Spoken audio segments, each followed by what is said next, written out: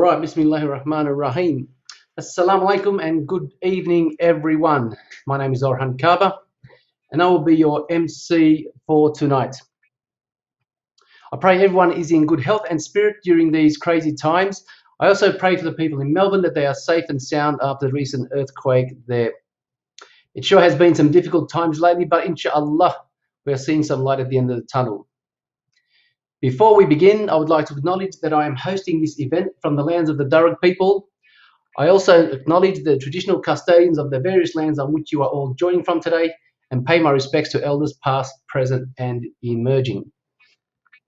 With that said, I would like to welcome you all to another ISRA online event and the latest installment of Scholars Corner, where we reach out to intellects and academics from around the world to discuss one of their recent scholarly works. The discussions are facilitated by our very own Associate Professor Mehmet Ozalp, and he will be discussing the book Transcendent God, Rational World, a Māturīdī Theology with the author and our honoured guest this evening, Dr Ramon Harvey. I would like to begin now by introducing firstly the facilitator, Associate Professor Mehmet Ozalp. Associate Professor Mehmet Ozalp is a theologian, author and academic, and the founding director of the Centre for Islamic Studies and Civilisation, CISAC, at CSU. He is an executive member of Public and Contextual Theology, PACT, a research centre at CSU. He is also the executive director of ISRA, Islamic Sciences and Research Academy, and together we serve the Muslim and broader community with over 100 projects and initiatives every year. He has published 3 books, developed and written material for numerous courses on Islamic theology, history, and contemporary issues around Islam. Our guest scholar in the corner tonight is Dr Ramon Harvey. Dr Ramon Harvey is Aziz Foundation Lecturer in Islamic Studies at Cambridge Muslim College, where he teaches theology in the BA in Islamic Studies. He received his MA and PhD in Islamic Studies from SOAS, University of London. His research focuses on Qur'anic studies, theology, and ethics. Dr. Harvey is the author of the Qur'an and the Just Society in 2018, and Transcendent God, Rational World, a Maturidi Theology 2021, which of course is the subject of tonight's discussion, both published by Edinburgh University Press. He's also the series editor of Edinburgh Studies in Islamic Scripture and Theology. The discussion will be followed by a short Q&A for you to put any questions you may have to our guest, and we hope to finish up around 8:30, inshallah. So welcome and good morning, Dr. Ramon, who is joining us from England. It's lovely to have you here, and I will now hand over to Dr. Ozalp to start the discussion. Thank you very much, Orhan, for that introduction and start. It's a great pleasure to have you, Dr. Ramon Harvey. Welcome to Scholars Corner. Thank you very much. It's a pleasure to be here with you today.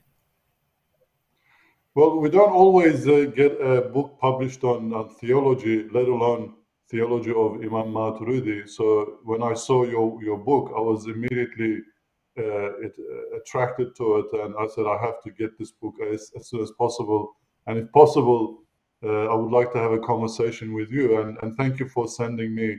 I ordered the book, but it hasn't come yet. But thank you for sending me an in confidence version, and I really look forward to the hard copy as well, to help hold it in my hand and turn the pages. And I read the book. It's a fantastic book, well done. So I would really looking forward to the discussion today, inshallah. So what I'll be doing is that I'll sort of thought about 3 key areas for us to discuss. Firstly, Imam Maturidi himself and his legacy. And secondly is epistemology. It's a big question. How do we know what we know is the main thing. That's a big part of your book. And also with some theological issues, from the perspective of Imam Māturīdī. I realize that you've covered a wider ground in the book. We might not be able to cover all of it. It was quite rich when I read it. So obviously, within this 1.5 hours, we'll focus on the Imam Māturīdī and his theology and your understanding of it, your reflection in the book as well.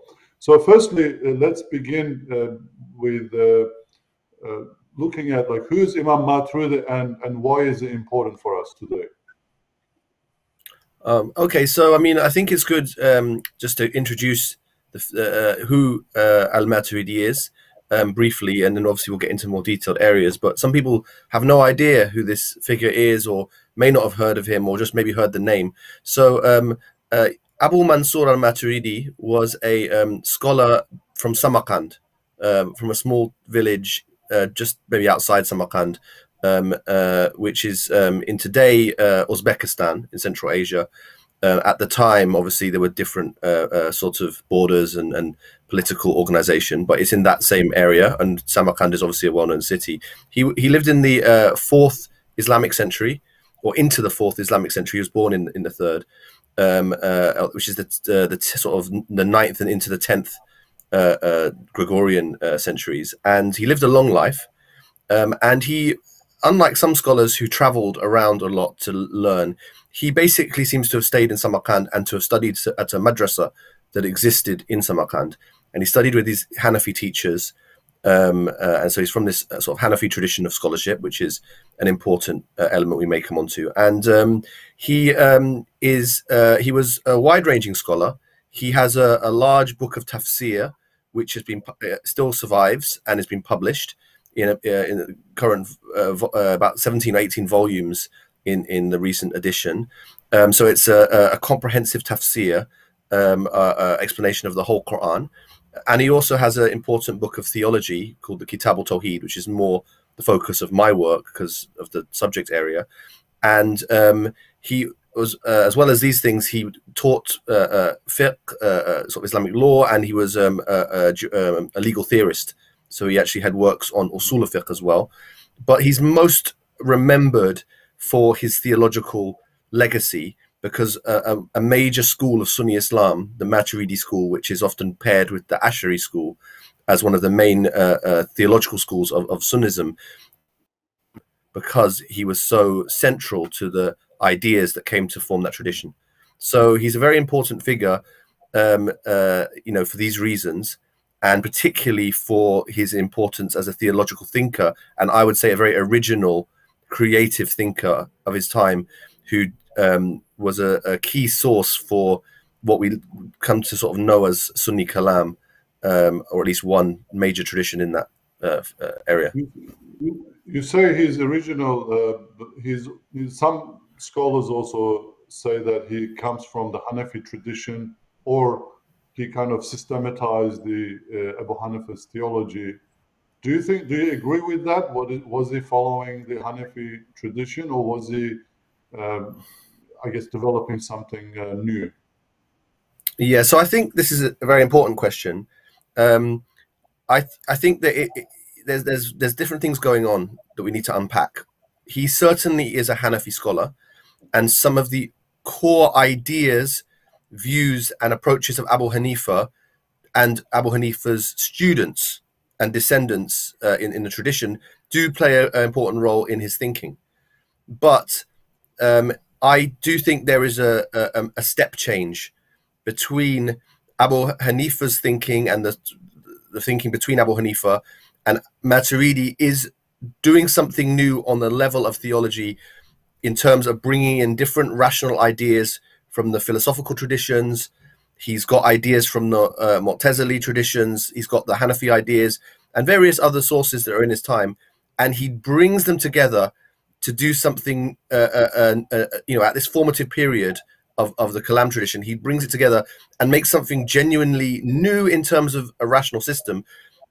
But what he's trying to do, of course, as all sort of Sunni theologians are trying to do, is to defend core positions within Scripture, within the Qur'an, you know, core elements of the tradition that's been handed on as well. So in those senses, he's certainly drawing and standing within the Hanafi tradition, but I think it's an exaggeration that some scholars later on, they wanted to seek an authority for Maturidi that went earlier into the Salaf, into the first few generations. And Abu Hanifa is a better source of authority for that kind of claim. So then they said, well, Maturidism is just Hanafism, and all that Maturidi is doing is just, you know, he's just basically taking the beliefs of Abu Hanifa and just, you know, defending them with new techniques. I think that that's only partially true for the reasons I've outlined. It's more than that. There is a different type. There is a traditionalist Hanafism, which has very little kalam and is just a core aqidah, something like the aqidah of Tahawi. This is also coming from Abu Hanifa's legacy, but it's a very different approach than Maturidism. So I think that it's important to distinguish these elements and not always take later scholars' views for granted about historical matters, but to investigate ourselves. And from my own investigations, it's very clear to me that, and other scholars have come to similar conclusions, that he is an important original thinker in this rational tradition and discipline. Okay, you talk about a Maturidi tradition in the book. Like, can we say that that Imam Abu Hanifa's like theology and fiqh kind of got separated with Imam Maturidi took the fiqh line and then did something original, as you say, and then other scholars built on that, and then the legal side kind of stayed as the Hanafi school. Can we say that? Yeah. Yes, it's an interesting question. You know, about Abu Hanifa, Maturidi's fiqh. We don't have any books that he wrote in fiqh, and it seems he was more of a theorist. So I don't think his fiqh positions were necessarily that original. And when you look into his tafsir, he seems to have fairly standard Hanafi fiqh positions.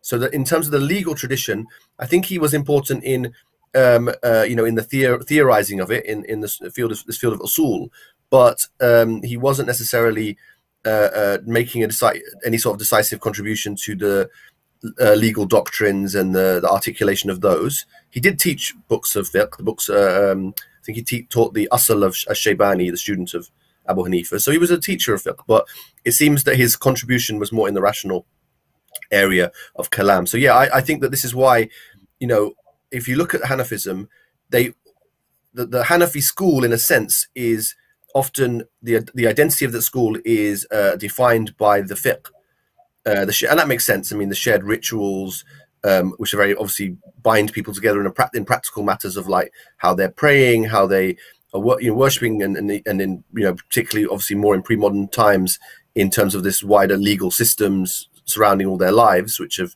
to some extent been displaced by national legal systems today for important political reasons. But the element of fiqh is common to all different strands of Hanafism, and today that's maybe mainly Maturidism. But in previous times, you had these kind of traditionalist Hanafis I mentioned. You had Mu'tazilis who were also Hanafis.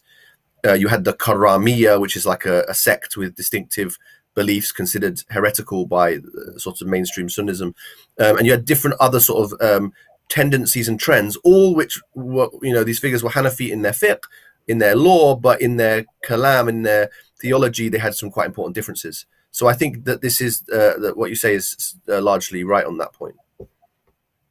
Okay, well, it seems that theology, which is one of my favorite, I guess I can consider myself theologian, but in our time, Sharia or Islamic law has really overshadowed, and other issues like political issues, like political Islam and all these things.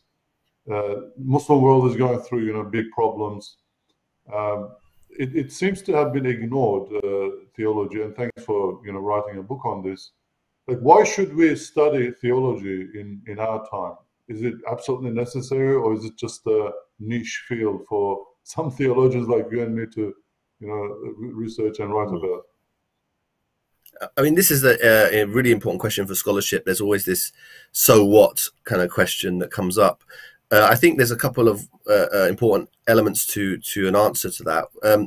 First is that we have this concept in Islam of the communal obligation versus the individual obligation, the fard kifaya and fard ayn.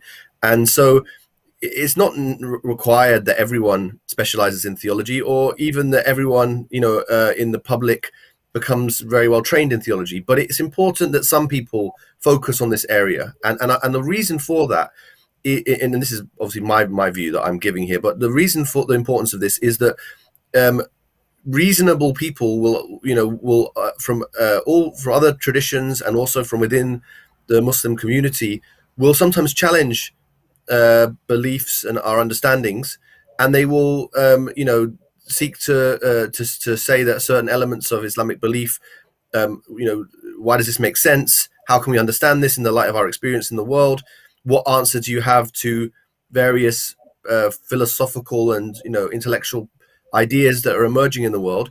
And we need to have good answers for these things that are true to, you know, to the revelation that we do believe in as Muslims, but also are able to credibly respond to these intellectual viewpoints. I mean, there is a position of just saying, well, I have my faith and these are my, this is my aqidah, this is my creed, and not saying anything more. But that's not very convincing to many of the people, younger people who are asking questions, to people who might seek to, they've got some interest in Islam and want to know what it has to say on various areas, as well as just in these kind of wider intellectual debates. So I think it's important that we have a voice, that we're able to engage with philosophy, that we're able to engage with theology today. And, you know, if, you know, we hold that Islam is true, then just as in previous eras of Islamic civilization, we should have good things to say, good rational understandings of our faith that we can put into conversation with others. And even if people don't accept it, at least we've done a good job of justifying the faith, both to ourselves, to others, and to show that it's a, you know, Islam is a rich civilization and a major, a major world religion that can stand in these places, in these debates. And I think that there has been a kind of particularly in Sunnism, a very much a focus only on law, on legal elements, sometimes politics, sometimes on, you know, the Qur'an and Hadith. And I'm also a scholar of the Qur'an, and it's an interest of mine to study that.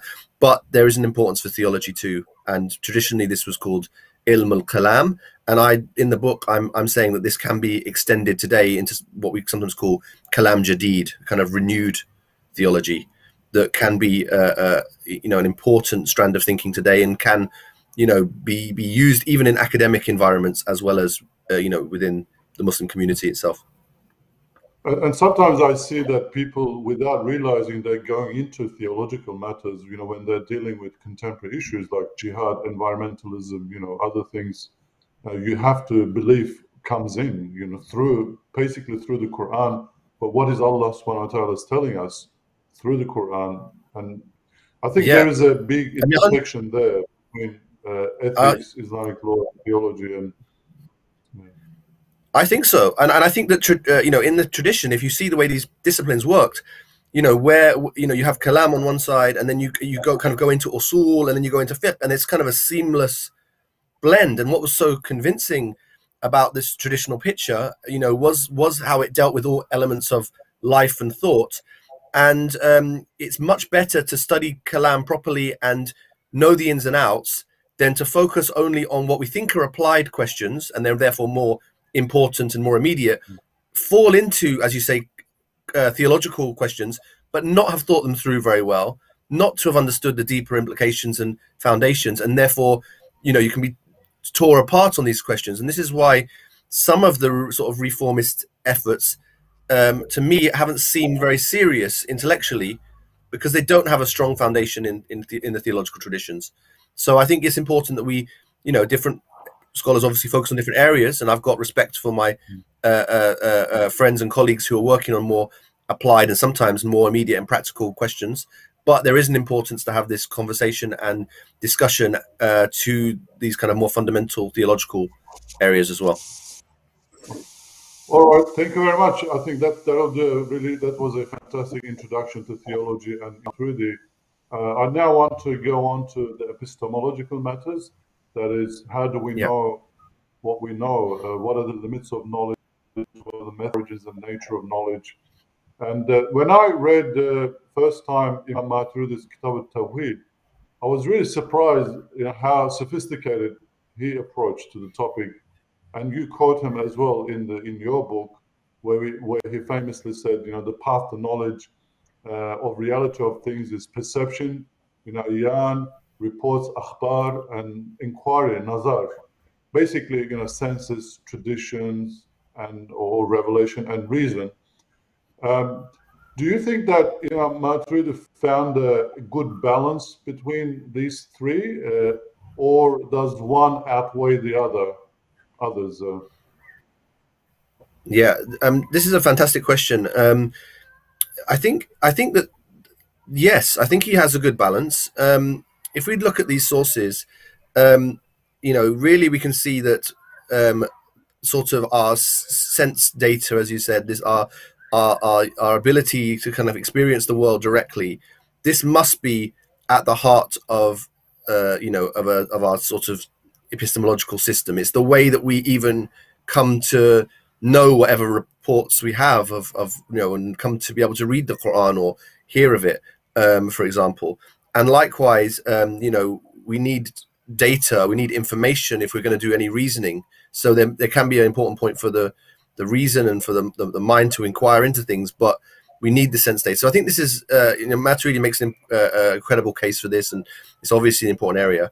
And then you have the kind of two other elements, which are this kind of the so-called kind of traditions, or we could say the reports of things, which, as you said, is mainly basically are the Qur'an, and we could say the hadiths of the Prophet, at least in terms of religion, in terms of Islam.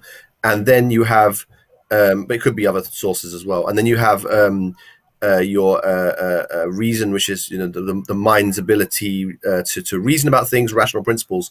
In these areas, he does focus on both, and it's not one to the exclusion of the other. There's no kind of ranked hierarchy.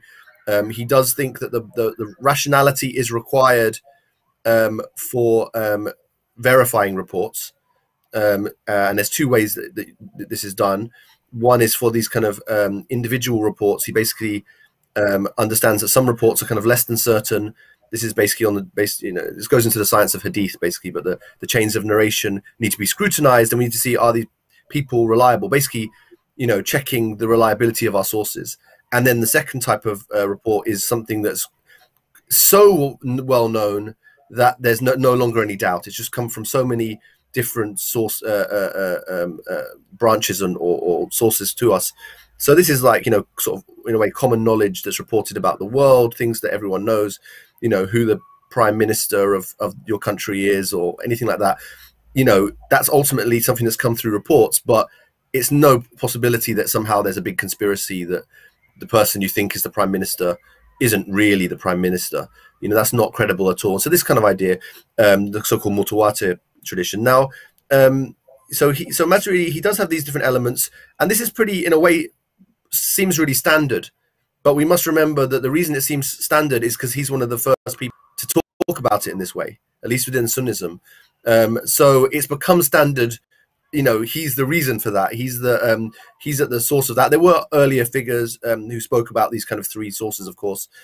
But in terms of like putting it at the front of a Sunni Kalam book, he made the model that was followed by so many people, particularly in the Hanafi tradition, in the famous Aqaid Nasafi. You have the same division and so on. So that's very important. But I think what I'd like to say about the way he reasons and argues is he seeks to give multiple arguments for every element of his theology. He will actually bring out arguments that he considers to be more rational. He will bring out the more traditional arguments, i.e. often quoting verses of the Qur'an. And the two elements come together. And I think obviously he is distinctive in thinking that human beings can come to a knowledge of God, to the existence of God, without the use of revelation. And that's an important element of his thought, that he does think that human beings, even without the sending of a prophet to them or the reaching of a prophet to them, should be able to reason from the world and understand that there is a creator to this world. But he doesn't dismiss the importance of revelation for giving us a good picture of the nature of God, the attributes of God, and also for giving various arguments for various theological matters. He brings the two together and he tries to put them in harmony, and actually use them to kind of mutually support each other. And I think, I mean, it's a bit difficult. If you read the book, you can sort of see, or I mean, audience can see how how I think he's doing this and how this works in a bit more detail. But the way that I think he's working with these sources, it's not a kind of circular proposition where reason supports revelation, revelation supports reason. It's more of a kind of a sort of two powerful sources that we have. But as we've said, even his sense of tradition and reports is ultimately grounded in the reason. So I think he does, and that's ultimately grounded in sense. So I think the reports here, they once you've got a rational structure in place, once you've got the human mind working well with its sense data and understanding the world, then it can appreciate what revelation brings to further our theological understanding. So I would put it in that kind of way, but nonetheless, I think it is a balanced approach, and it's something that's been very influential in history in the Islamic tradition. Yeah, thank you. Certainly, my sort of experience have been, I've read a number of books from classic scholars of theology, Kalam. I find some of them highly abstract and rational. Sometimes it's really boring to read as well. Sometimes, but I find Imam Maturidi, he's more free. I find him not restricted too much, and then he does move on to like revelation, reason quite freely, and I feel like he found a really good balance. Now, and one of those outcomes of his approach is, his focus on wisdom. I'm going to jump to chapter 5. You talk about this in chapter 5. How did Imam Maturidi explain God's wisdom, and is it central to his theology, and if so, why? Yeah, I think it's a very distinctive element of his theology, often compared with other schools of thought, and also even with later people in his tradition who, to some extent, start to downplay it. For al-Maturidi, what he thinks is that we must understand God as wise, and this hikmah for him is not just the same as saying that God has knowledge. Every Muslim theologian will, I mean, with very few exceptions perhaps, will say God has knowledge. God has, whether it's understood as an attribute or, just in sort of an action of God. If you're Mu'tazili, they don't accept the idea of distinctive attributes. But the Ash'aris, for example, don't have this idea of wisdom. And I think what's important about wisdom is it's not just what God knows. God knows everything. It's not this omniscience of knowing everything. It's for al-Maturidi, it's a kind of purpose behind how God creates the world, a kind of deeper purpose, but yet it's not kind of an arbitrary will that God just wants it one way. It's a kind of it's a purpose that we can, to some extent, to some small extent, sometimes we can kind of see that purpose. So that purpose connects to our experience of the world. This is, in fact, one of the reasons why I call the book Transcendent God, Rational World. The world itself has this kind of rationality to it, has this understandability, and it's not just an arbitrary feature of the world. It's in a sense a necessary, a metaphysically necessary feature of the world. What I mean by that is that God's wisdom is a sort of eternal aspect of his being, of his nature, and so it's, God will never act against his wisdom. And so if we know something about, if we can use indications in the world to tell us something about God's wisdom, it will actually give us reliable information, not just on how the world has to be, but also how God is and how God acts. And so it gives us an access to understanding something about God. Now, this is a challenging notion, and we have to say that, ultimately we can't comprehend God's wisdom. Ultimately, we can't explain it with anything further. It just is. The buck stops at God's wisdom, at his attribute of wisdom. But what this, I think, this concept allows al-Maturidi to do is to have some of the advantages that are sometimes felt from the Mu'tazili school of thought in terms of giving the human beings being able to have knowledge of the world, to be able to understand that God won't do certain things, and I say to also to ground, you know, some elements of, you know, aspects of God we understand, that God will speak truthfully to us, that God will you know, that there's something that is deeply purposeful and meaningful in his creation of the world and in our place for it, that grounds things like ethics and what is right and wrong in the world, that there are genuine wrongs and genuine rights, and it's not just an arbitrary fiat of God, but it's actually grounded in this attribute of wisdom. But at the same time, what it doesn't do is it doesn't put a constraint that's external to God on God. The world does not constrain God, because this is all grounded in God's own nature, God's own attribute of being wise. And so it doesn't get into a problem of saying, well, there's certain things that God can't do because God is no longer fully powerful, or something like this. It doesn't make human beings independent of God, but it puts all of that within the divine majesty. So I think that al-Maturidi, with his concept of wisdom, he's actually able to, you know, and I try to do this in the book to some extent, and it comes up a little bit in my previous book, I think it does actually allow a kind of way to solve certain theological problems that have really plagued you know, Islamic history, and even generally come up as theological questions. I think this concept of his attribute of wisdom is actually a very powerful understanding of, you know, a theological understanding that allows us to kind of rationally understand certain concepts, even things sometimes to do with, you know, free will and fate. These kind of big questions can kind of sometimes come down to our understanding of the divine wisdom. So it is an important element, and for various reasons, I sort of show how it's became underplayed, and later Maturidis, they sometimes mention it, but it starts to be discussed not in the area of the divine attributes, but it starts being discussed with relation to prophecy, which is a much later part of Kalam books, and it's showing a kind of downgrading of its status. And then the understanding of it becomes quite attenuated in times, and it's not what it was with Maturidi himself. So yeah, I think that. What do you think that happened? Like the Quran mentions, you know, Alim and Hakim 35 times together. Very there's a lot of emphasis in the Quran. Probably that's what's driven, you know, Maturidi to also go. It's very interesting, fascinating that he took it as an attribute, one of the essential attributes. We now have 8 where knowledge, you know, ilm is recognized as an attribute, but Hakim is not there.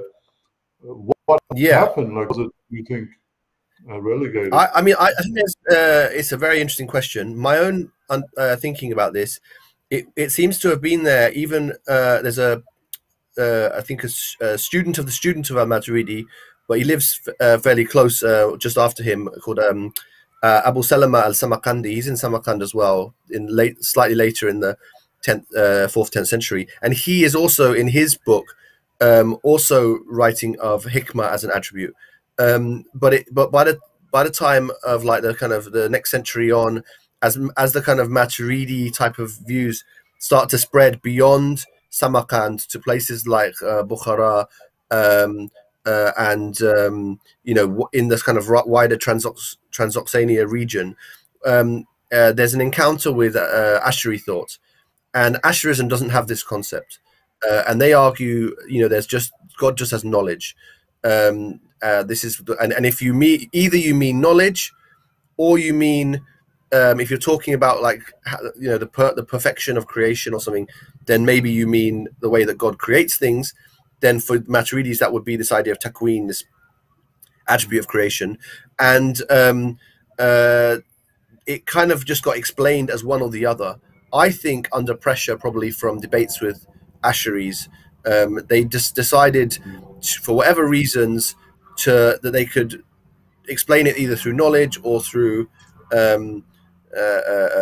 They basically had to make a stand on some points to distinguish themselves from Asherism.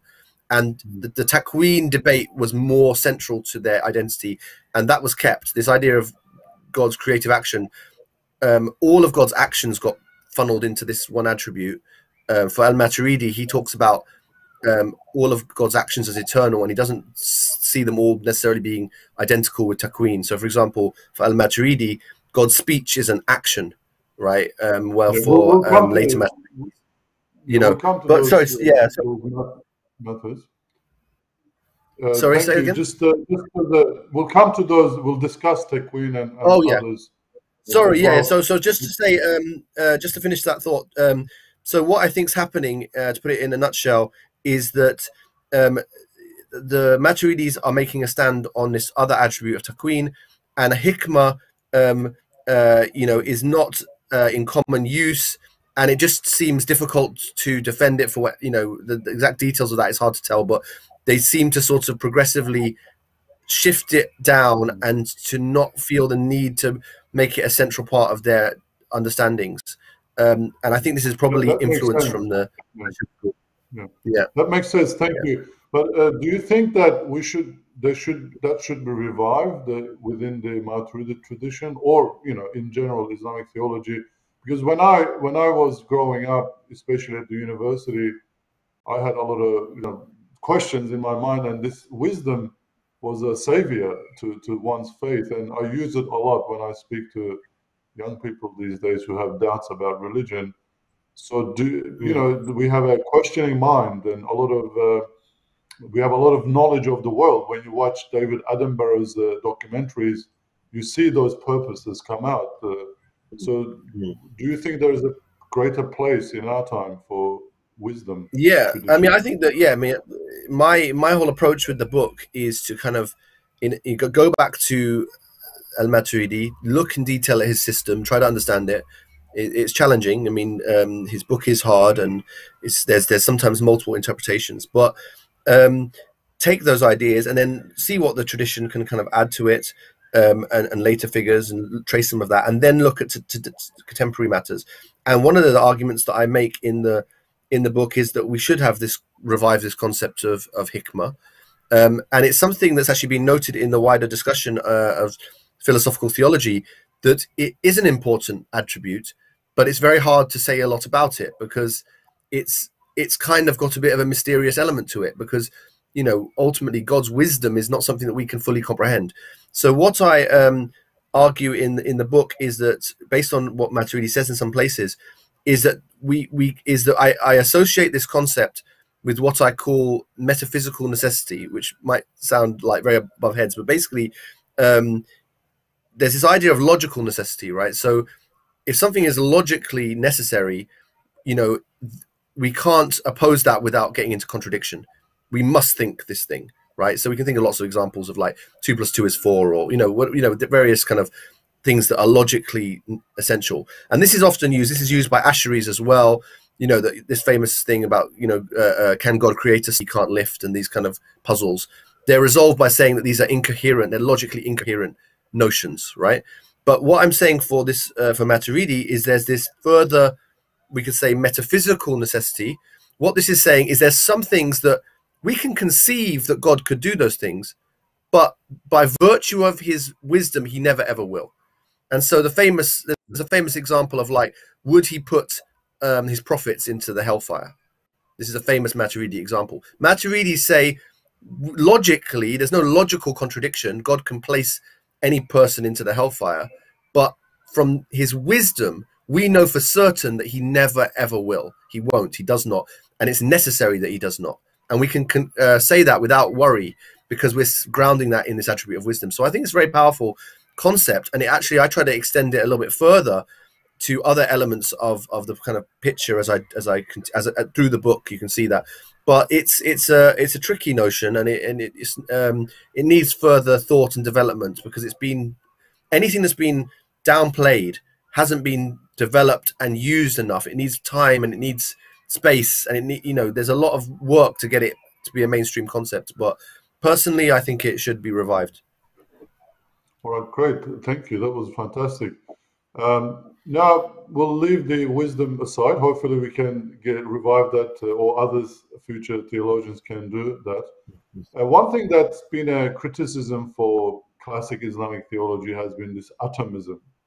You know, they talk a lot about, you know, the atoms, that they have substance, you know, ayan, jawhar, and then arad, you know, they have properties. Why get involved with physics or cosmology in theology? Why did they feel it was necessary to get into that?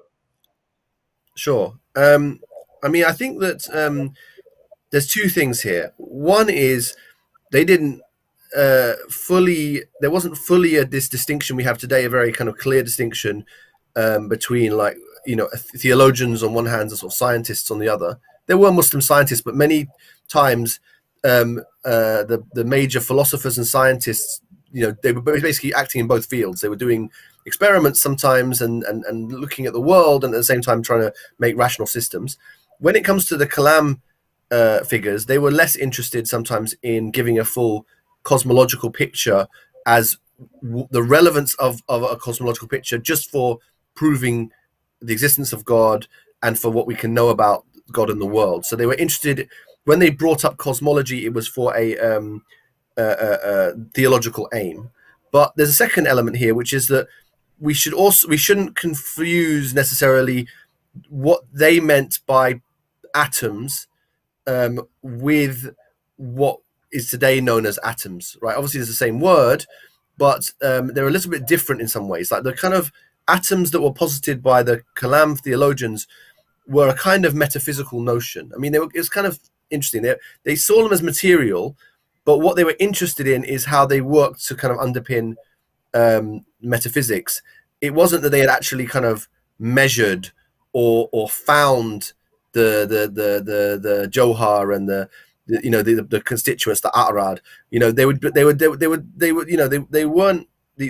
were kind of positing them to explain phenomena of the world. So it's slightly different than what scientists do today. You know, it's more similar, I think, to if you go into the philosophy department and they start doing ontology and talking about different, you know, types of kind of tropes and these kind of things, these kind of philosophical metaphysical entities. It's a little bit more like that than like what you would find in, like, I don't know, the big the Hadron Collider in CERN, where they're breaking apart things and finding what's there. It's very much a philosophical kind of inquiry and a system. Now, what's the significance of it? I mean, I think whichever way you look at it, there does need to be a point of contact. And even today, there should be a point of contact between physics and philosophy. And you see these actually degrees and positions sometimes in universities of physics and philosophy, because there is an importance to connect what we know about the world with what we can sort of rationally understand and try to make a consistent picture of things. So I think there's always been an importance of cosmology, because ultimately, you know, as theologians, the Mutakallimin were trying to understand, we're in this world, what's it made up of, how does it fit together, and most importantly, how does this relate to its creator, and how does it let us argue to the existence of the creator. So I think what's needed today is to find, in the realm of theology, is to find a cosmological, if you like, or metaphysical picture that is coherent in the light of what we know from modern science and physics, and at the same and makes sense. Doesn't just seem like some fantasy world that no one can believe in. Like if we start saying that, you know, everything's made up of earth, wind, you know, earth, air, water, and fire. You know, that's not even credible to say something like that. And you know, some of the, you know, earlier theologians may have said that. Generally, the Sunni Kalam theologians went with this idea of atoms and so on. But then also, how do these concepts make sure that these concepts do allow us to make theological arguments that we want to make? So, you know, as theologians, we want to be able to say, okay, the world is like this, and that, and this is consistent with what we know from science, but also we can still make these core arguments about God, about the world, about how, you know, human action can be explained, all these other things we may want to talk about. So I think there's a delicate job that needs to be done. And in the book, I try to do some of that work in my own way, drawing on al-Maturidi. And he actually, as I think we may come on to, is not an atomist anyway. He's got a different view of how things work. But even if someone wants to be an atomist, they need to find a way to make that system make sense in the contemporary space. And, you know, that's the job for whoever wants to. Thank you. I definitely agree that we need an Islamic cosmology, a contemporary Islamic cosmology that needs to be updated. I mean, the classic scholars dealt with that atomism at the, you know, the micro or atomic level, and they also speculated about the cosmos, the 10 intelligences. Sometimes, I mean, they went with the scientific knowledge of their time, which was flawed, and we now have a lot of updates on that. One of them is, I'm jumping to perhaps another chapter here while we're on this. One of them is quantum physics. You know, I've noticed that you did discuss, you brought in double slit experiment in there. That was great. That was very courageous of you to do that. Do you think that quantum physics affects our theological understanding of how Allah operates in the universe? I mean, I think that you know, quantum physics well, it goes into, you know, the qadar topic as well.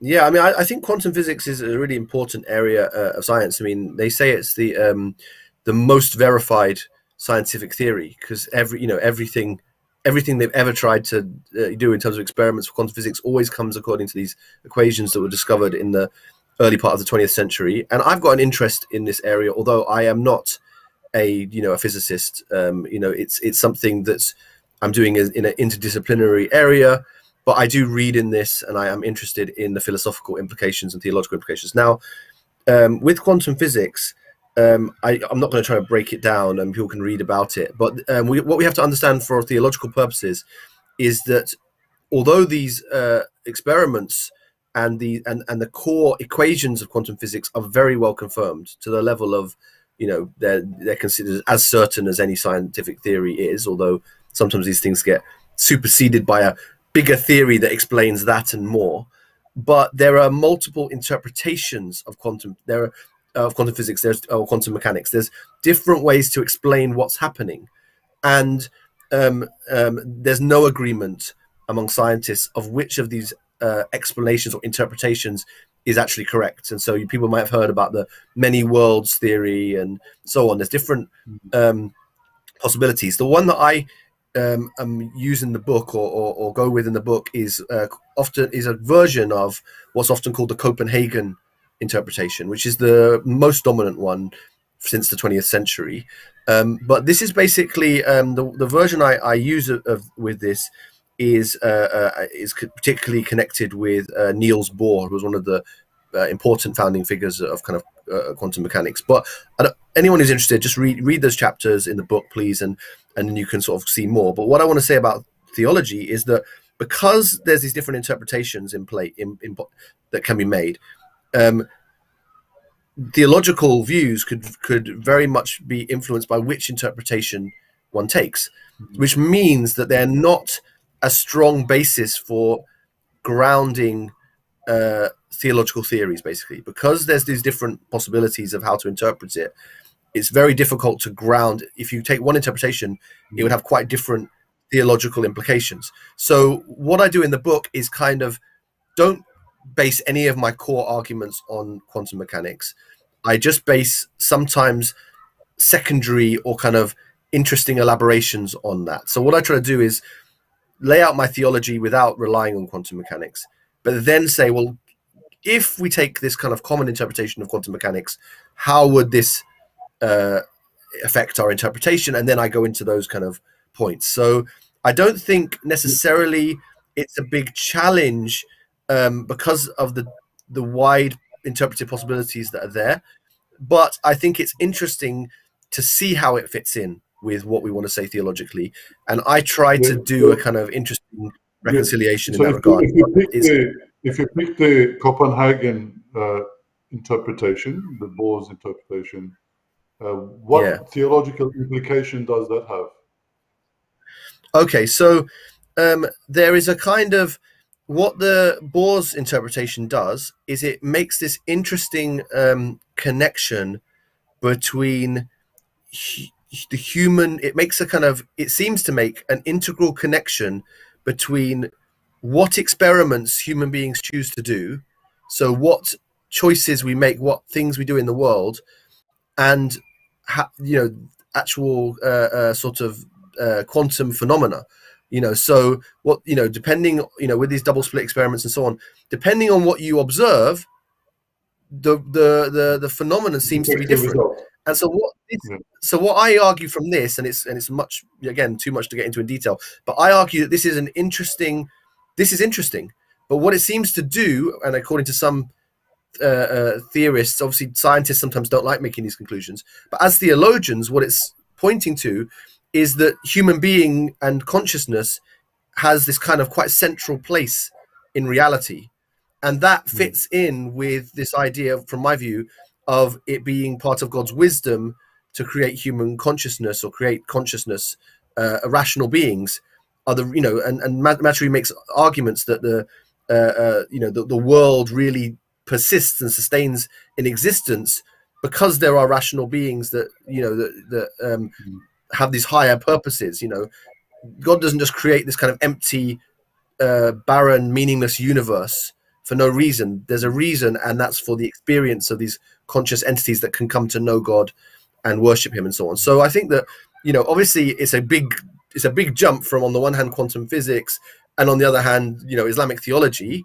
But I think the links can be made, and I try to in the book show how this can kind of come together quite neatly. It certainly, the results that they're finding, if some of the kind of very materialist viewpoints were correct, that would give nothing that would be helpful for a theological interpretation. But actually, what we do find that there's such a central role for consciousness, it seems, in reality, is really interesting. And I think what one scholar who I draw on, his name is Pugliese, I think, I don't know if I'm pronouncing it correctly.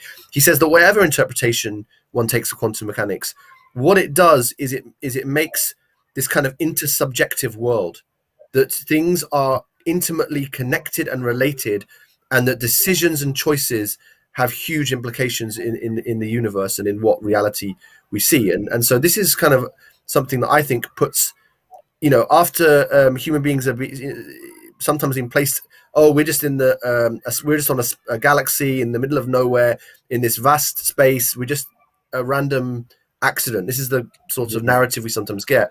Quantum mechanics says the human mind is at the heart of even the choices made have these kind of subatomic effects in this very interesting way, and that this is therefore we can draw from that interesting implications.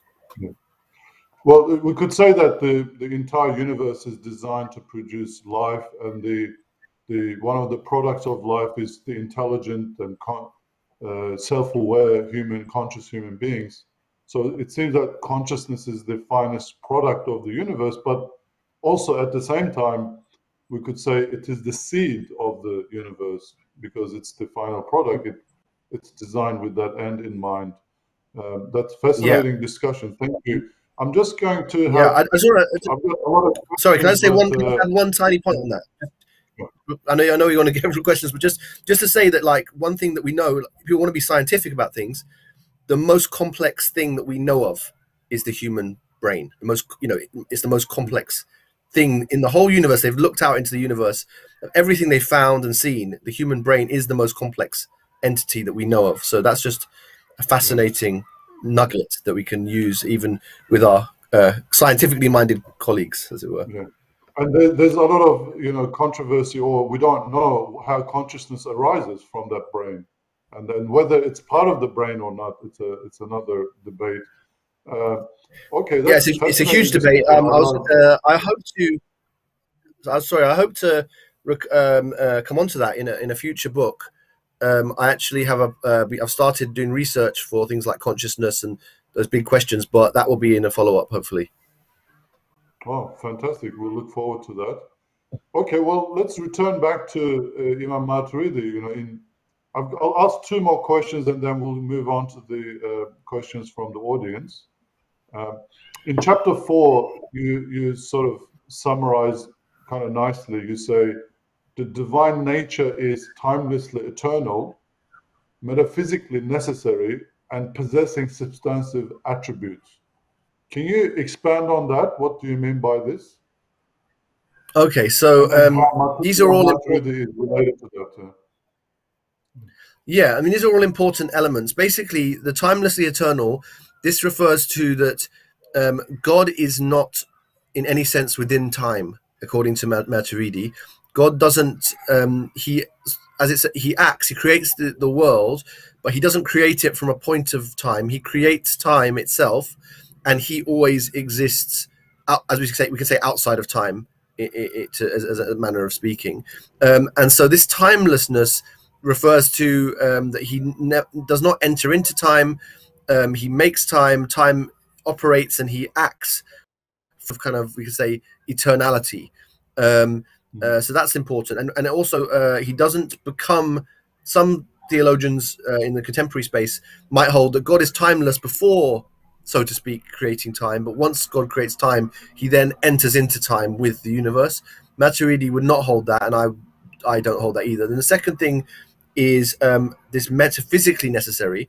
So as I sort of already elaborated a little bit, the logically necessary is something that we can't conceive not to exist. So some scholars hold to what we can call the ontological argument for God's existence. What this means is that you make some kind of argument that necessarily we must understand there has to be a God, you know, and maybe we just need help with an argument to show that. So, for example, a very famous one was made by Saint Anselm, a Christian theologian. It's sometimes held that Ibn Sina made a version of this argument. Also, there are versions by, for example, Descartes and so on. But the core of this argument is that to understand that God exists, we don't need to draw any premises from the world, from our observation of the universe, but rather we can just solely see that it's a rational necessity that there must be a God. So what I am understanding, that Maturidi does not have an ontological argument of this kind, and what I'm understanding from this is that God, by being metaphysically necessary, it's still necessary. God exists and must exist, but not by virtue of logic, but by virtue of actually existing, and necessarily so. So because God's timeless, we could say, he's always existed because he's outside of time, and therefore necessarily always does exist. And likewise, because he's necessary to exist, he must be also independent of time. But the way that we reason to that has to be through the looking at the world and then going from the world, a kind of a version of the cosmological argument, we could say. And then the final thing is substantive attributes. That's another word, could be distinct attributes. What this is the common position of Sunni Islam, that God has, for example, as we talked about, wisdom, God has power, God has speech, God has these various attributes and even actions. For Maturidi, all of God's actions are eternal, we could say, attributes in a sense as well. These are distinct attributes, distinct qualities of God. It's not that God is a sort of simple entity. Some theologians and philosophers have held that God is a kind of simple entity. What Maturidi is saying is, no, God has all these different qualities. Of course, he has them in a transcendent way, and they're not, for example, they don't compose him like in a bodily way or anything like that. He has them in a special way that a lot of the theological work is taken in trying to define how this is in an acceptable way. But basically, there is a defense of that God has speech, that God has will, that God has knowledge, and these aren't just the same thing, or they aren't just all. You know, God isn't just some simple entity that does these things. He has these different properties, and this is defended rationally, but obviously it has its roots in also in scriptural language, where the God that we read in the Qur'an isn't this kind of simple entity. It's a God who is one, but who has all these different qualities, beautiful names, actions, has knowledge, has wisdom. You know, he speaks, and we know the different things that he's spoken. So to defend this kind of understanding of God, the Maturidis would argue, and the Asharis too, that we must have this defense of these distinct attributes. So hopefully those different elements of what I've just explained will sort of break down that sentence a little bit. Fantastic. I'm really enjoying this discussion. I hope everyone else who are listening also enjoying it. We'll have a bit of a short break. I'll pass it on to Orhan to remind us a few other things that ISRA is doing, and then we'll come back with the questions from the audience. Back to you, Orhan. Okay, thanks for that. That was a great discussion, a real deep dive into the theology, and I'm sure there's a few heads spinning out there, and there must be many questions arisen from that talk as well. So we'll soon commence the Q&A, but before we start that, and while I have you all captive, what better time to inform you of some of the great university courses we have available at ISRA and CISAC. Associate Professor Mehmet Ozalp, who is facilitating tonight, is one of the lecturers at CISAC, specialising in theology and history.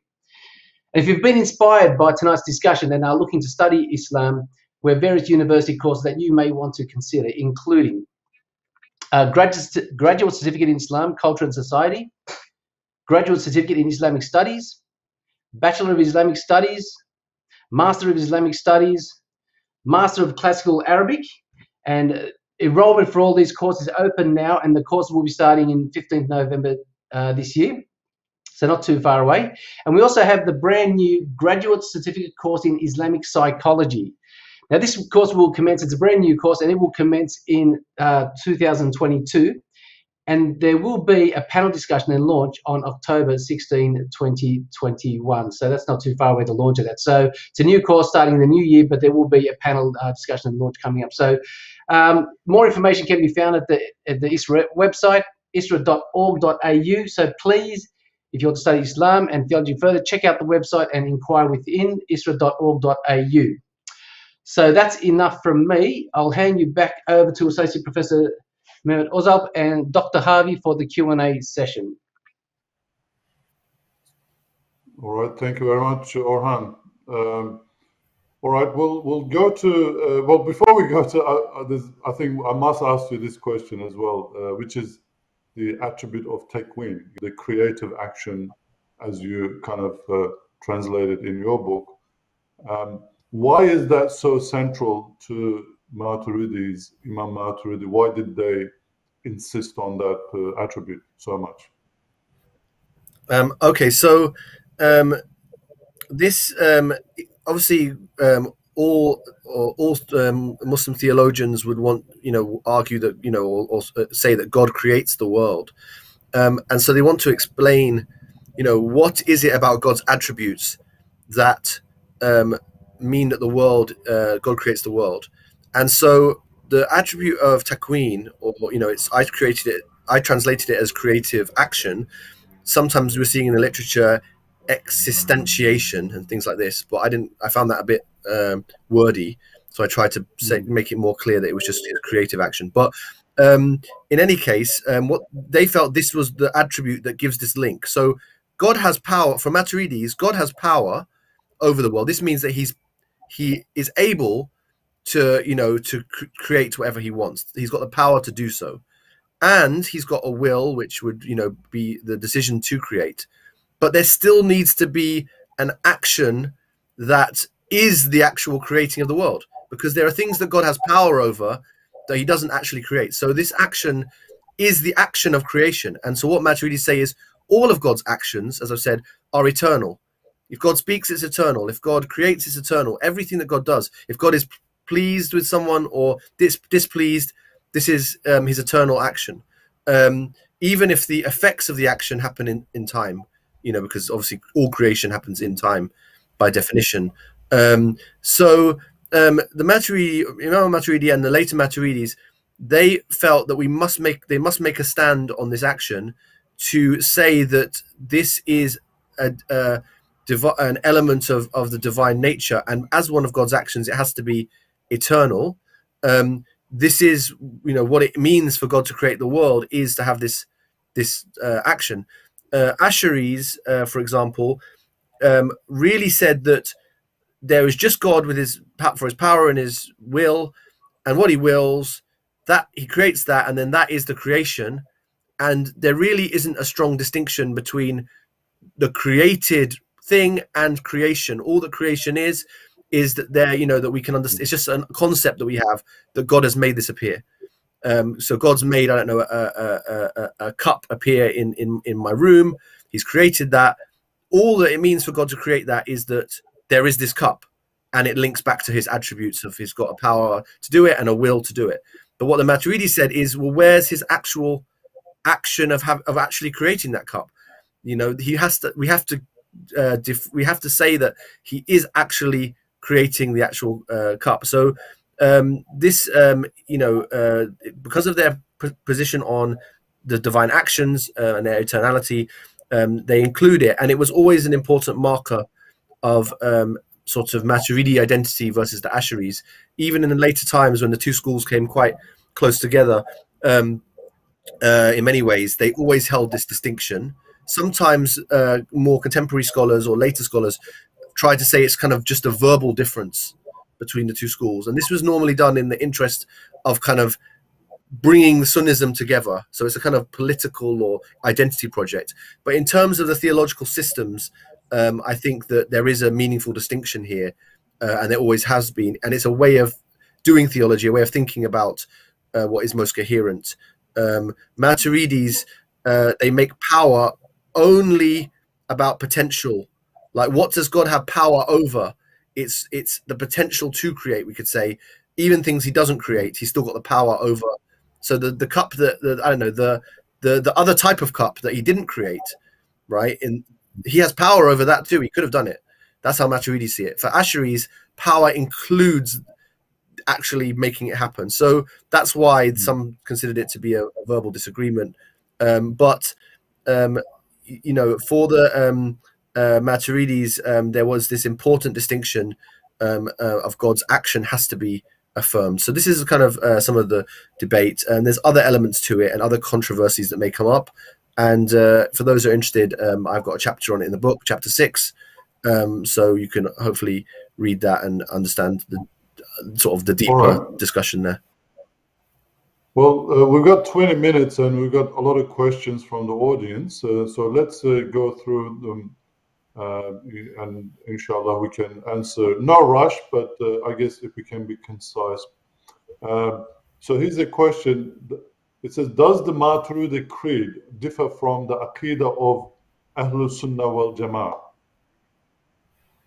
Okay, so in the early Maturidi himself didn't use the term Ahlul Sunnah wal Jama'ah. He used the term Ahlul Haqq, which was another term that was used to mean like people of truth. But later, even like I actually have an article showing that even his student, a figure called Abul Hasan al-Rustukhfani in Samarkand, did start using that term. And other Hanafis were already using that term, and later Maturidis all use that, and they actually say that they are the Ahl Sunnah wal Jama'ah, they that's how they refer to themselves.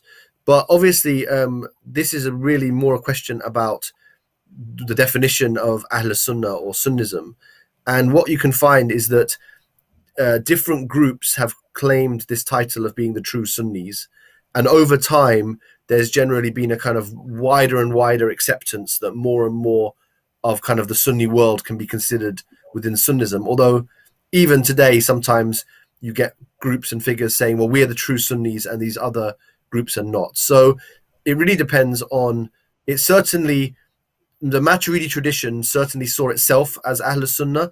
It's eventually became a very widespread tradition all over the Muslim world, particularly in the non-Arab speaking lands. From China to Turkey to all of Central Asia, India, they would all into actually into Arab-speaking lands at times, into Syria, Iraq. We had wide anywhere basically that Hanafis were, there would be Maturidis too, and in that sense, they certainly have a claim to being one of the most widespread aqidas in the Muslim community, and numerically, possibly, in the sense of just being a Hanafi and then the associated creed being kind of automatically the Maturidi position, arguably the single largest group of Muslims. So I think there's a good claim, even on the identity level, of saying, well, this is the biggest single group at times in history, although it's hard to test. The question comes from, I think, in our modern time, the word Ahl Sunnah wal Jama'ah is used in the Western countries by Salafi, or people who more follow the Athari line or the Hanbali line. I think the term has been, it's good to highlight, okay, you are Ahl Sunnah wal Jama'ah, but it's been branded, I guess. That particular understanding has been branded with Ahl Sunnah wal Jama'ah. The implication being, if you're not part of that understanding or that group, you're not Ahl Sunnah wal Jama'ah. So we've got to really sure. I mean, this is yeah. I mean, this is it's an identity claim, but that has never been the majoritarian claim, at least not for. I mean, I don't know if you want to go right back, but in the last centuries of Islam, this kind of sort of Maturidi, the creed of Tahawi, the creed of Maturidi, or even we'll say Aqidah Nasafiyya, these kind of creeds have been very widespread and popular amongst the people. Obviously, if one wants to make an argument that, or the true Ahl Sunnah wal Jama'ah, you can make those kind of claims and there can be a debate, but it's very difficult to I think, substantiate the idea that you can't call this Ahl Sunnah wal Jama'ah. I mean, it's been widely accepted as such for a very long time amongst the Muslims, but that there are the particular debates that can be had, but I think maybe it's not the place to pursue some of those polemics here. Yeah. All right, here's another question. What makes Imam Maturidi's approach to aql, reason, unique? And what separates him from the Mu'tazila and also the traditionalist line representing by Imam Tahawi? Right. Yeah. So I tried to go into some of that in the conversation we had. I would say that he takes ideas from the Mu'tazila, but he combines it with these Hanafi ideas, also with philosophical ideas. It's hard to find, to just come up with a simple sentence that says this is exactly how he understands the aql, that in a nutshell, encapsulates what he's doing. But he basically has a distinctive, he develops his own distinctive position of theology that isn't quite like anything else. It's its own way of conceiving of it. So it's hard. I think I'll just have to say, in the book, I try to really kind of address that, the way that he looks at the world, the way that the sort of, it's this interesting position that is, there's a widespread perception that the Mu'tazila went too far in asserting the primacy of aql, right? And so Maturidism is sometimes said to be halfway between Asharism and Mu'tazilism. I don't fully agree with that in the sense that I think it's too simplistic, but it definitely, he makes a space where he's gives almost or equal importance to aql as Mu'tazilis do. It's really, the rationality is really central to what he does, but he tries to not let that compromise on the core of religion. So, for example, he still believes, that believers will see God in the hereafter. The ru'ya bil absar. The believers will see God. He holds to that. He still believes in distinct attributes, which the Mu'tazila, in the interest of their rational program, got rid of. He still holds. So he holds what we could say these characteristic Sunni positions on things. But at the same time, he says human beings, can know and are responsible to know God with their reason. That's a position he takes from Abu Hanifa, as it's said. And human beings are able to come to judgments about good and bad themselves without revelation, at least on key and core moral aspects. So I think that what the unique thing here is, it's the most rational position that can still claim to be within acceptable Ahl Sunnah wal Jama'ah. So I think that makes it very, very useful for the contemporary world.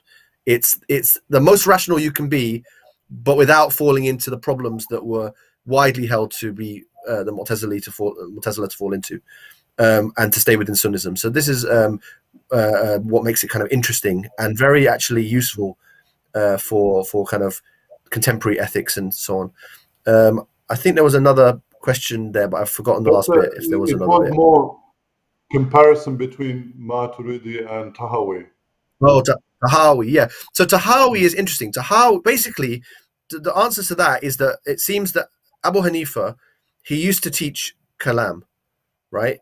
Very early. Like I've got an article coming out that's showing that I don't think the Fiqh al-Akbar, which is commonly taught as Maturidi's, not the one said to be transmitted by Hamad. I don't think this is Maturidi's. Sorry, Abu Hanifa's own text. Yeah, it's not Abu Hanifa's own text. It's a later text. But the one that's written, the one by Abu Muti al-Balkhi, who's a student of Abu Hanifa, is genuine, I think. But what I'm saying here is that Maturidi, he used to teach Kalam in the early days, and then for various reasons or his own choice, Abu Hanifa himself stopped teaching Kalam, right, to his students. He just taught fiqh. And so people who took from his Kalam when he was teaching it, that's the kind of as we talked about, the roots of the Maturidi tradition coming out of that, along with other sources. The people who just took, when he did stop teaching Kalam, they took this kind of what we could say a more traditionalist Hanafism. That's the sort of thing that Tahawi is taking on. So Tahawi, he becomes a Hanafi. He's a Shafi'i originally. He becomes a Hanafi, and he is a muhaddith as well as a faqih. And he has this. He doesn't have really any Kalam works. But he just has fiqh works and hadith works and so on. And then he writes this creed, which is very much like the creeds of like the Hanbali scholars or the scholars of the Ahl Hadith of Ibn Hanbal and others. But there are some distinctive positions in there which show that he's still got this kind of Hanafi flavor to it. For example, he says God is not in any of the directions, so there's a kind of transcendence in that. He mentions something that indicates he thinks that something close to a takween type position. But he doesn't go into any sort of speculation. And so this is the Tahawi style of traditionalist Hanafism. This carried on for a few centuries, and you get people into the sort of 5th century still following that. But then Maturidism really starts to dominate everywhere. And what the Maturidi started to do is to write commentaries on Tahawi's creed. And when they wrote those commentaries, they then started to bring in Kalam concepts to explain Tahawi and bring Tahawi into Maturidism. And then later on, even after like we have Ibn Taymiyyah coming in Damascus, we have is it Ibn Abi Iz, who is a Hanafi who writes a kind of a commentary of Tahawi in the kind of Ibn Taymiyyah style. With that kind of tradition, sort of Taymiyyah traditionalism. So you get people, and then you get Ash'aris writing on Tahawi, and everyone's trying to claim Tahawi as like, because he's an early person, early member of Al-Sunnah, they're trying to claim him for themselves, depending on how they comment on him. But in his original position, I think he wasn't a Kalam figure at all. He was a traditionalist Hanafi presenting what he took as the teachings of Abu Hanifa from his transmission line.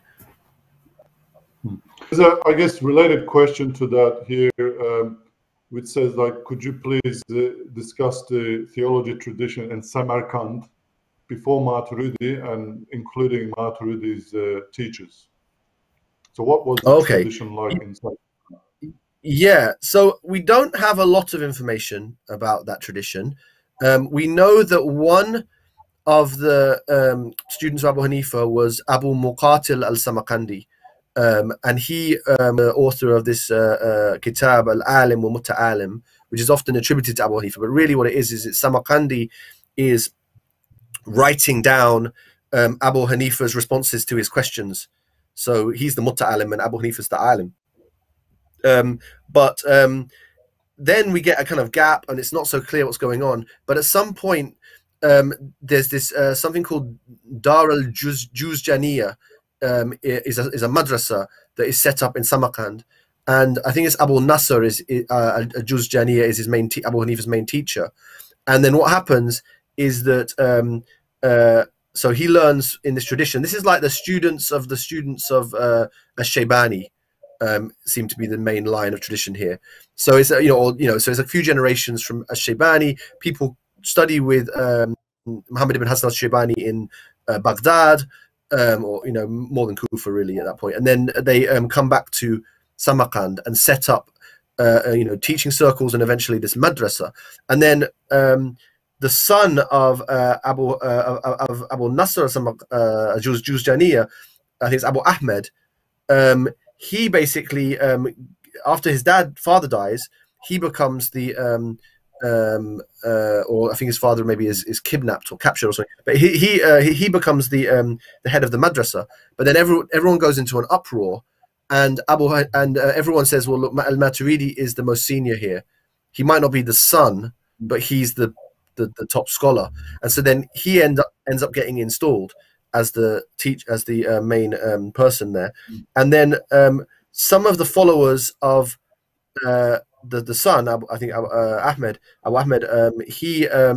they go on and start a rival madrasa called the Iyadiyya, right? So you have these two strands, and in an article I've written about the students of after Maturidi passes, this Abul Hassan al-Rustukhfani, he becomes the new head of the madrasa, and he carries on teaching broadly according to al-Maturidi, but also bringing in ideas from al-Hakim al-Samarkandi, who was another figure associated with the other trends. So you kind of got this more rationalistic trend in the Darul Juzjaniya, and you've got this Darul or Iyadiyya, who are this slightly more traditionalist trend within Samarkand.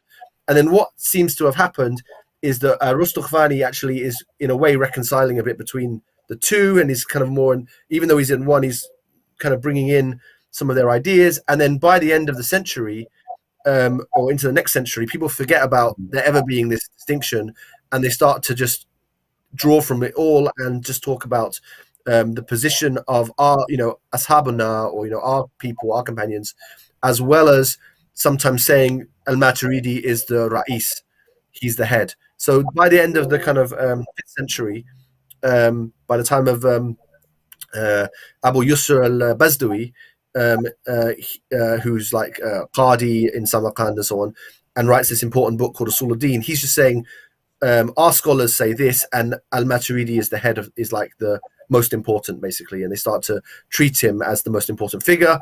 And over time, even centuries later, they start eventually to be known as Maturidis, but for most of the time they just call themselves Hanafis or Ahl Sunnah wal Jama'ah and so on.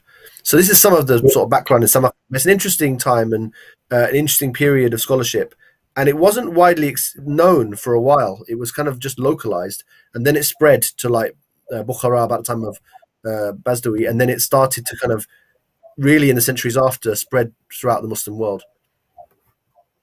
That was fascinating. Thank you. That history is great to know. We don't know much about the Samarkand tradition, or at least it's not a common knowledge amongst Muslims. Yeah. And here's a clarification question. I think they're quoting what you said. Quote: "The emphasis on God's wisdom was relegated to prophethood centuries later." Unquote. Do you discuss this in your book? Can you elaborate on this, please? What happens post-prophethood, and why do you think this has occurred? Yeah, I do. I talk about it a little bit. It's not like a big. I think it's a few paragraphs, maybe, if that. But basically, I think what happens here is that there's a position is obviously before we have the centrality of wisdom. In the one of the things that happens is that they start to say that they start to use it in terms of in prophethood. They say, well, it's from God's wisdom that He sent prophets, which makes sense, and I'm sure Maturidi would say that too. But they don't want to introduce it into the main core attributes, because increasingly they start to sort of match the sort of Ash'ari 7. They start to sort of line up that we have the same 7 attributes, you know, the famous 7 that the Ash'aris hold, plus everything else we want to talk about is 8th, which is taqween, which is this, you know, creative action. And they don't want to say that there are any other attributes. So they stop talking about hikmah in the first part of the books. But later on, when it comes to talking about the prophets, they say, well, it's from God's wisdom that he sent prophets. And then they use this interesting term. They say that it's for a praiseworthy result, aqiba hamida. And this is something that is coming from Maturidi. And they say this is what Maturidi said, wisdom is aqiba hamida. But it's actually not, as far as I can see, it's not found in his Kitab al-Tawheed. It's in his tafsir. And he at one point says it. And even in some manuscripts, it doesn't even fully, only has, I think, one of the words there. But it's this, it's kind of, I think, taken out of context. And then it is made to say, well, God's wisdom is just what has a praiseworthy result. But of course, this is slightly circular, because what defines praiseworthy? You know, how are you going to, you can say that this, whatever has a praiseworthy result is what is God's wisdom. Well, what's praiseworthy here? How do you define it? Surely, you know, so I would say that when Maturidi maybe used that phrase, he was using it in a slightly different context, perhaps. And what really should, what I say in the book is that wisdom for Maturidi is the final grounds. Once you get to God's wisdom, you can't explain that with anything else. You can't say, well, you don't explain it like, oh, it's wise because it has a good result, or it's wise because it is helpful for people. Otherwise, you fall into what the Mu'tazila said, where they said, God does what is aslah, what is best for the people, right? You can't say that, because then you're going to fall into defining God through the creation, which Maturidi is very clear not to do. But then later Maturidis, I think they fall into this kind of trap of saying, well, it's a praiseworthy result. And I think it becomes quite vacuous, because how are you going to explain what's praiseworthy? The whole purpose of wisdom, in my understanding of Maturidi's theology, is it is the final ground for any kind of moral status. Anything is ultimately good or bad because it's from God's wisdom as an eternal attribute. That's the ground. You need a grounding for these things. Otherwise, you end up in either Asherism, which says good is whatever God commands, by definition, and you get a kind of divine command theory, or you fall into Mu'tazilism, which says, you know, good is somehow what's good for us as people, and then you're defining morality via a sort of almost subjective, or even if it's objective, ultimately a human valuation, which is not then grounded in really in God himself and his attributes. So so this is what I think somewhat's going on. I do sometimes feel that, and this is a wider argument I make in the book, that the later Maturidis, in seeking to sometimes find a defensible position, in seeking to some extent this dialogue and discussion with Asherism, they sometimes sacrificed the consistency of what al-Maturidi was trying to do in the kind of formulations that they came out with. So I'm sometimes a little bit critical of the later tradition for doing this in places, but ultimately that's kind of my argument and my judgment, and I'm not, you know, I don't hold anyone else to have to agree with me on that. All right. Well, thank you very much, Dr. Ramon. This has been a fascinating discussion. I'm sorry, everybody, we ran out of time. There were other questions. Like this could go for another half an hour to an hour if we tried all the questions, but it has been extremely beneficial. I hope you had a glimpse of the book and the topic, Imam Maturidi and his theology, and please purchase the book, and that's it. So this is the book. Ramon, you said a paperback version also, or you're working on or something. Yeah. Actually, there's what normally happens in this series, and is in any Edinburgh University Press books, is that after 18 months after publication, a paperback drops, and that's more affordable. So that's it was published in June, so that would be, I mean, if we add 18 months to June 2021, it's still a while. But I am hoping that there'll be other ways to make it more accessible as well. And hopefully there'll be an exciting announcement soon about that. So follow. You can follow me on Twitter. I announce everything to do with the book and my various things on Twitter. If you use Twitter, and that's probably the best way to keep up to date with what I'm doing. And I'd like to say thanks a lot to yourself for your interesting questions, for all audience, and for being hosted, the centre, everyone involved to make this event work today. It's been really nice working with you all, and I hope we can do it again sometime. Thank you very much for being a guest to Scholars Corner, and we'll now pass it on to Orhan. Off to you, Orhan. All right, thank you very much, Associate Professor Mehmet Ozalp, and also a big thank you, Dr. Ramon Harvey, for availing us of your time for this great discussion. I really enjoyed it, and we look forward to your future work and some exciting announcements. Thank you very much. Please, as the Dr. Ramon says, follow him on Twitter for further announcements.